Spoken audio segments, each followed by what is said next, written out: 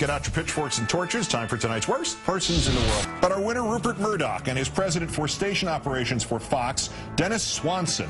For a long time, the one saving grace of the fixed news propaganda machine was that it did not extend to the local stations Murdoch owns, like Channel 5 in New York, or Channel 11 in Los Angeles. Oh, well, you can forget the one saving grace.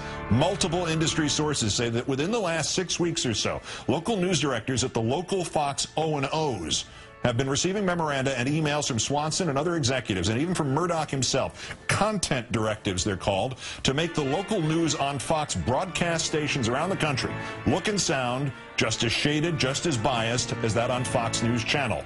An example. Last month, all the Fox O&Os were informed it would be a good idea to do a man-on-the-street segment for which the question was provided by Fox News headquarters. Half of Americans think President Obama is not doing a good job. What do you think? So let the propagandizing begin. And soon this will no longer be the unintentional slogan of the local newscast on the Fox station in your city. Takes a tough man to make a tender forecast, Nick. I guess that's me. Keep that chicken. That will now be replaced with keep bleeping that Obama.